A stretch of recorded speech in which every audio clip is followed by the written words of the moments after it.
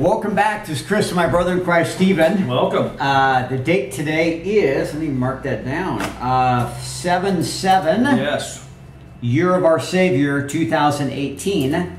The title of this video is Evolution / Big Bang / Heliocentrism.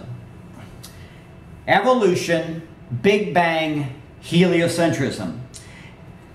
And the reason why we put these together is because it is the unholy Trinity. And what I realize is that very, very few Christians actually really believe in the entire book of the Bible. We realize that secular and Christian alike will attack those that truly believe in biblical creationism. And we've covered biblical creationism about Genesis 1:1 through Revelation 21, that the Bible is about heaven and earth, and that's where we live. That is our homeland. And the heaven and earth are connected. And so heaven is the firmament. Firmament means firm, not soft. And there's water below and water above the firmament. And in the firmament we have the stars. We have the two great lights, which is the sun and the moon. And they were put up there to shine light upon the earth and to be a big time clock for us.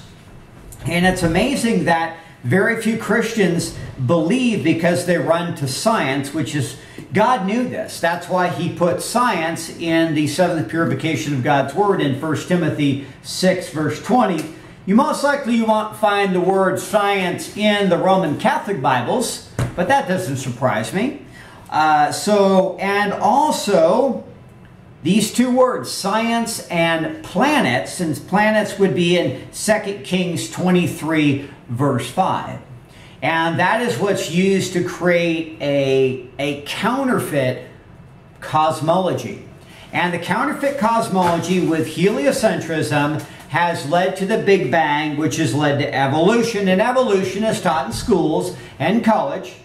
And going through, I have a level 16 degree education. Not that that means anything, ladies and gentlemen, but what I'm saying is that I was taught evolution in college, and I was never told the entire, I knew that Darwin promoted evolution, but I never knew. I heard the origin of species, but they never gave me the full title, which I believe is a form of dishonesty. If you're going to preach evolution, preach the whole title. The origin of species by means of natural selection or the preservation of favored races in the struggle for life. Might makes right, right? The strong survive, and you kill off the weaker. That's basically it. And that was put forth in 1859. And realize that most of the 99% of the Roman Catholic Bibles that over 90% of the Christian church uses today was based upon a counterfeit Greek text.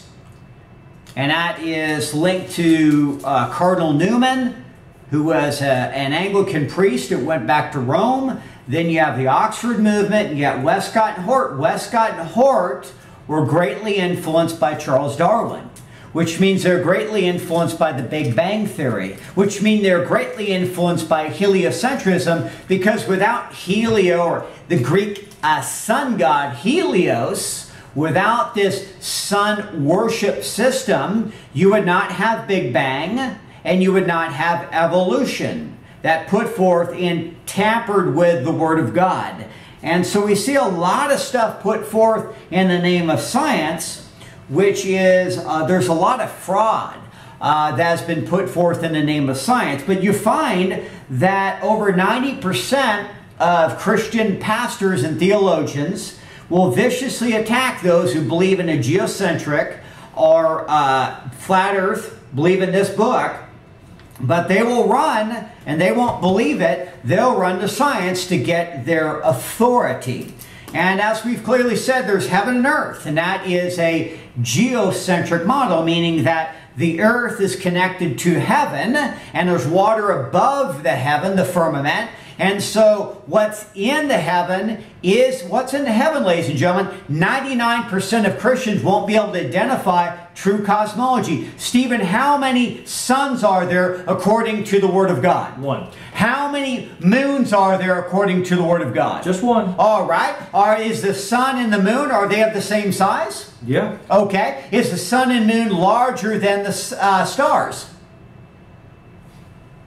The sun and moon, are they larger than the stars? Yeah. Yes. So that, I mean, Stephen just said right out of the Word of God, Genesis 1, 14 through 16, that is biblical cosmology. But 99% of Christians won't believe that. They'll say, no, no, no, there's a sun is a small star, and the stars are infinite galaxies far, far away, and the moon is smaller than the sun, and it's not a light, and that's the reality. And then there's planets.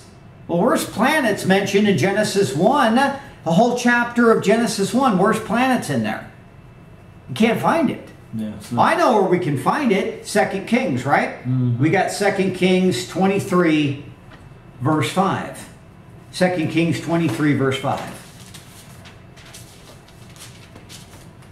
And he put down the idolatrous priests in the name of science and planets. He are the Baal priests, whom the kings of Judah had ordained to burn incense in the high places in the city of Judah and in the places round about Jerusalem. Them that also that burned incense unto the Baal, to the sun, and to the moon, to the planets, yes, to the planets, and to all the host of heaven. Folks, this is not of the Lord Jesus Christ, because this is the Lord of Jesus Christ. This is the Lord Jesus Christ. In the beginning was the Word, and the Word was with God. The Word was God, and the Word was made flesh and dwelt among us. He's the first begotten of the dead, according to the Word of God. So when we're looking at evolution, remember that if we believe in the Bible, geocentrism, we know that it's a snow globe. It's a self-contained system. We know that flat Earth, what? Nullifies what? Evolution and aliens. But 99% of pastors and theologians will not have an explanation when they see some pretty crazy stuff in the dome or in the firmament or vault or arch of the sky. They won't understand it. They won't understand that these beings working in partnership and league with the governments of this earth have united against the Lord Jesus Christ. It's a great deception, ladies and gentlemen. So, I got a comment here, brother. You know, as far as evolution goes, you know how they said, well, we are so close to being compared to chimpanzees that we're like 98.7%. Oh, yeah. What they don't tell you is they take out 18% of the chimp DNA. It's thrown out.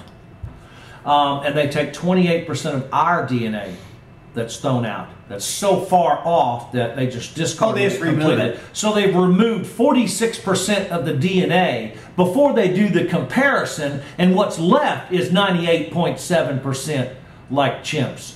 So it's just a fabrication of numbers. It's just dishonest. It's a farce. It's dishonest. And that's what you find. Science is continually putting forth fraud. And mutations cannot add new genetic information. They can't. Well, wait a minute. We see in the movies, see, there's very little difference between science and science fiction. And I'm talking about pseudoscience, 1 Timothy 6, verse 20. What do we see in the movies? We see evolution and mutation, do we not? Yeah. And when you mutate, you evolve. You're evolving what? Into a god, into a superhero, Supergirl, Ant, Wasp. I mean, you name all the Marvel comics. You know this. Thor. Huh? Thor, absolutely. So understanding that evolution, this science, a lot of these people are, they hate the Lord Jesus Christ. They hate the Bible. And it isn't all based upon the scientific method. You have a gentleman, a physicist by the name of James Clerk Maxwell. And what he talked about is because when you're dealing with the Big Bang Theory as a result of heliocentrism and evolution, it violates what? The second law of thermodynamics, which means that things start alive and then they work to entropy. You have to have life to create life, yeah. Yes, you need life to create life, and then it starts out and then eventually decays. Well, that's totally opposite from the religion of evolution, Big Bang, and heliocentrism. It's a religion. It requires a lot of belief, is because they're saying that nothing created everything. So it started with entropy or nothing, and then it moved towards life.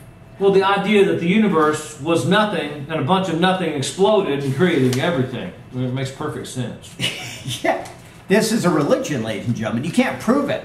So it's interesting that you have a physicist, and he says, you know, James Clerk Maxwell, physicist, he says heat is molecules moving faster. He devised a theory. Remember, a lot of this is just about theories, that the second law of thermodynamics, meaning everything moves towards entropy, could be avoided through information. Thus enters Maxwell's demon sitting on this connecting side of two boxes adjacent to each other. So this is a great physicist, ladies and gentlemen. And so you have two boxes sitting right next to each other, and you have this demon looking down, and he starts sorting the molecules. And what he does is the demon would observe the faster molecules and the slower ones, opening the door, allowing the faster molecules to enter the one box, which is the heater, and the slower box to enter the other box, which would be the cooler.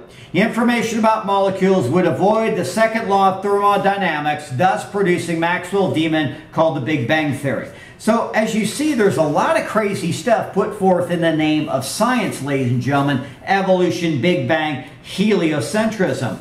So continuing here, we're talking about sun. You know, when you're dealing, you'll find most Christians and theologians and the secular world, they're in league together that they run and say, well, you know, the sun equals stars, and, you know, it's a small star, and there's billions, and therefore it's insignificant.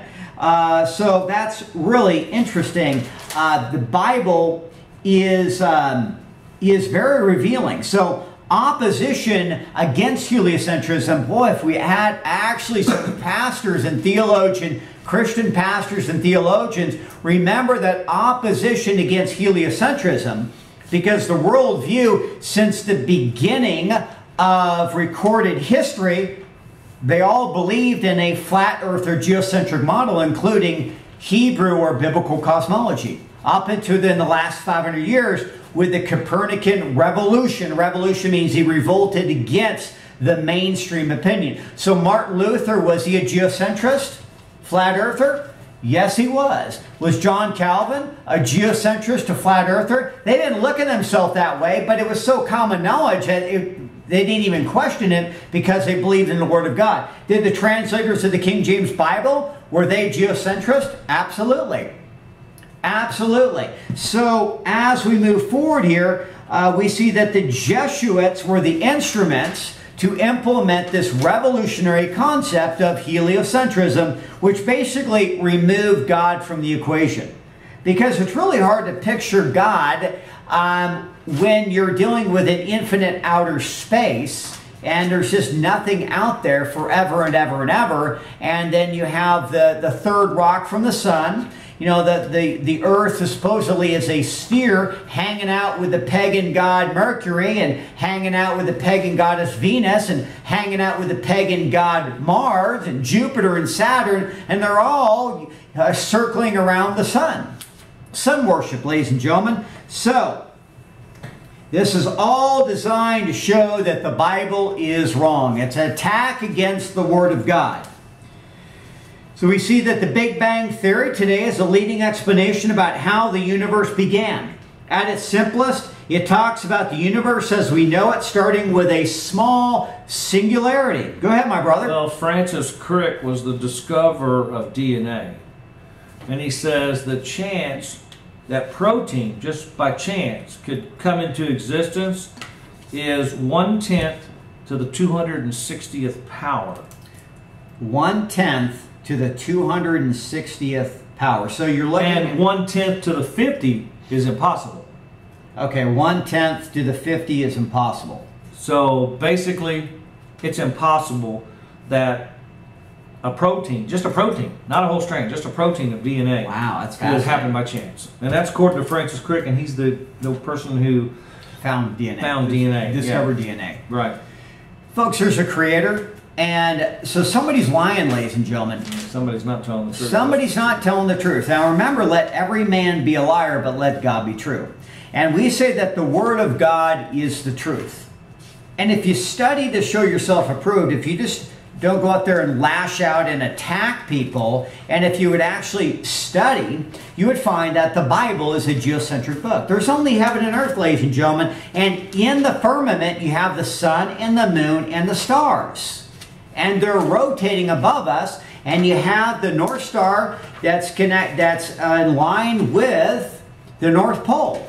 And everything else rotates around it in a circuit.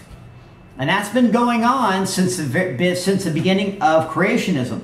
So we're promoting creationism, biblical creationism. One other thing that I wanted to point out. Yes. Haeckel's fake drawings, Haeckels was the name of the professor. Who? Professor Haeckel's. Oh, Haeckel's, okay. He's the one that made fake drawings of embryos that are still used in textbooks today. He made baby embryos look like dogs, fish, and etc.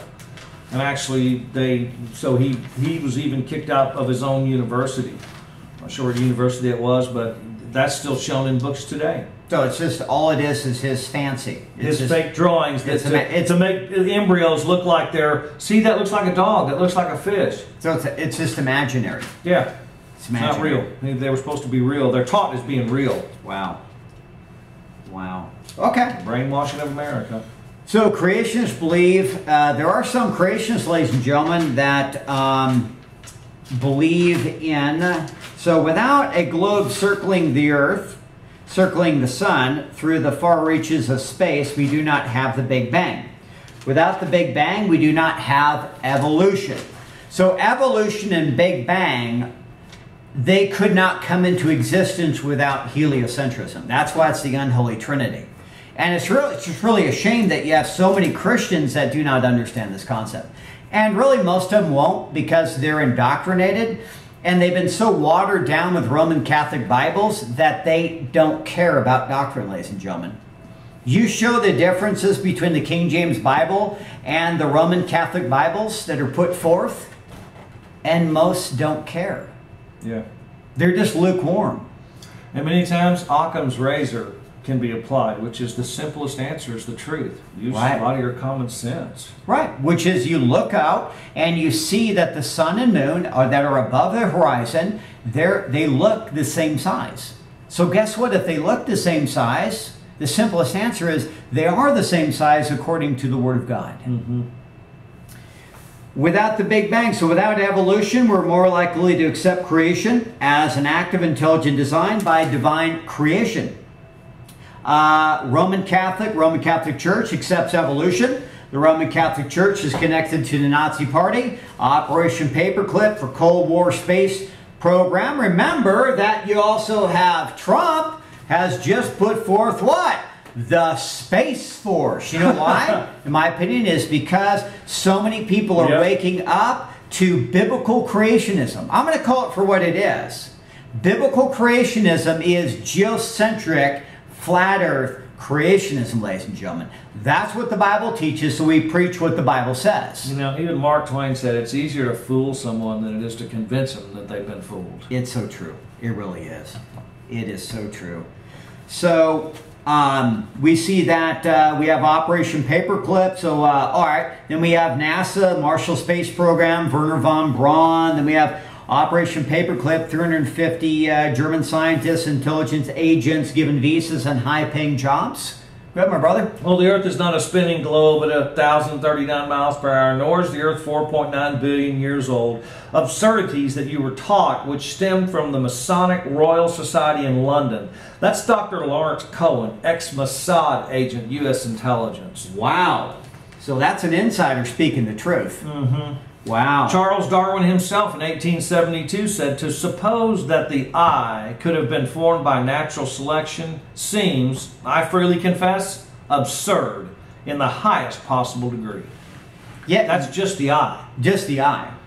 So, but most people today, their religion is evolution, ladies and gentlemen. And evolution came about through heliocentrism. Without heliocentrism, you have no Big Bang and you have no evolution. So we have monopoly on space and astronomy. NASA, public face of space. NASA's a religion backed by the U.S. government. The Vatican plays a crucial role in the astronomy. Hundreds of years they have owned more telescopes and observatories than any organization, university, or government. NASA and the Vatican jointly own Lucifer, or Lucis, the world's largest binocular telescope in Arizona, in the United States. The Vatican Observatory is one of the oldest astronomical institutes in the world, and space is not real, ever-expanding universe.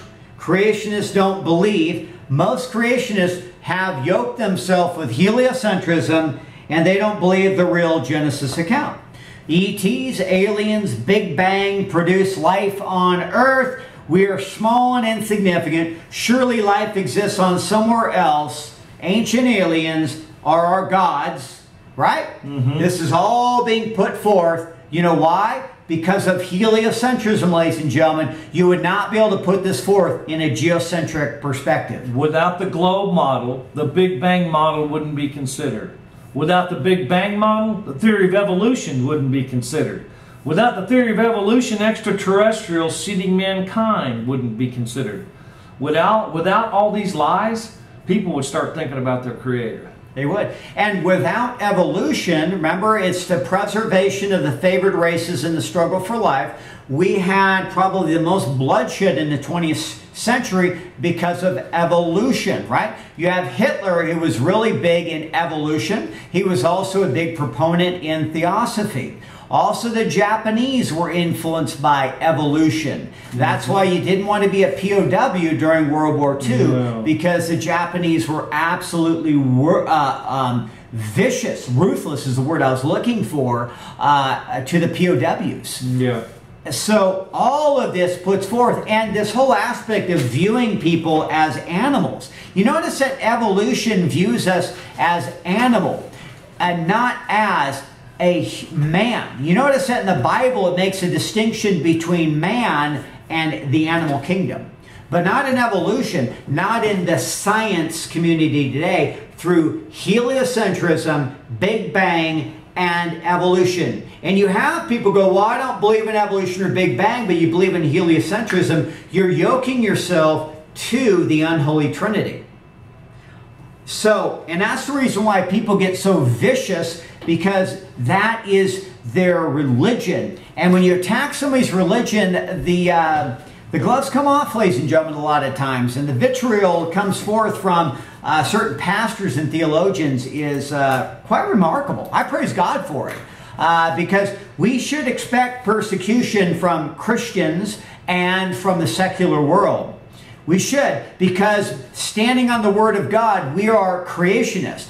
I challenge you to prove me that there's anything else where we live other than heaven and earth out of the Word of God. And what's in the firmament? You have pastors go, oh, in the firmament and out of the firmament, it's the same thing.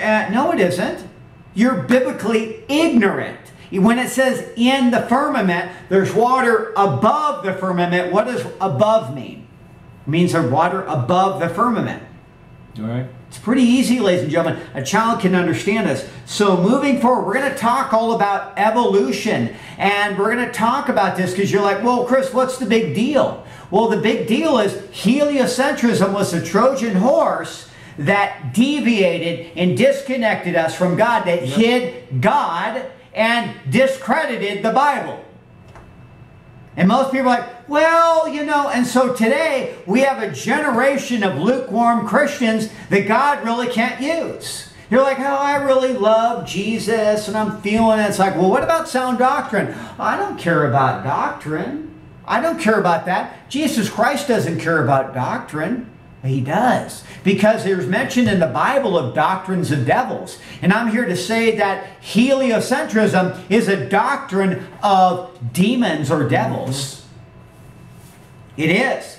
It totally deviates. And what's so amazing is you have theologians and pastors that are so historically ignorant, they don't even understand that biblical or Hebrew cosmology is geocentric. It always has been. That's why you have universe. You have heaven connected to earth. And the universe is one verse, is everything as the lights are rotating or turning above us. They've been doing it for a very, very long time. All right, so moving forward, then they say, well, you know, this is E.T. and aliens and Big Bang, and they're going to be our creators. You have Scientology, L. Ron Hubbard saying the same thing, right? Jack Parsons. Without Jack Parsons, the disciple of Aleister Crowley, you would have no NASA that you run to that you elevate above the Word of God, right? Jack Parsons was into sex magic. There's a lot of bad stuff. Look at what Aleister Crowley did doing sex magic. Sodomy, pedophilia, pederasty, even possibly child sacrifice. All right, so life has supposedly evolved somewhere. So you have Hollywood, science fiction, NASA, Disney, contact with E.T., life, fearful but welcome, right? All of this stuff, everyone has bought the lie. Christians, even creationist Christians that do not recognize the biblical cosmology of a geocentric flat earth model. Nobody's allowed to get on TV if they talk about the flat earth. They're not, you know, no. They're shut out. They're shut out. Why? Why is everybody so afraid? Oh, they go, oh, well, it's a distraction. Why would preaching the Word of God be a distraction? Why are you so afraid of the creation account? Why are so many people afraid of the creation account? Well, we'll end this video on 2 Thessalonians 2:11, that God shall send them a strong delusion that they should believe a lie. And that's what happened. If you don't want to embrace the whole book of the Bible, God's going to send a strong delusion. So we're saying, come out of the matrix, come out of the womb of Isis, come into the living Word of Jesus Christ. Accept the free gift. Thank you. Bye.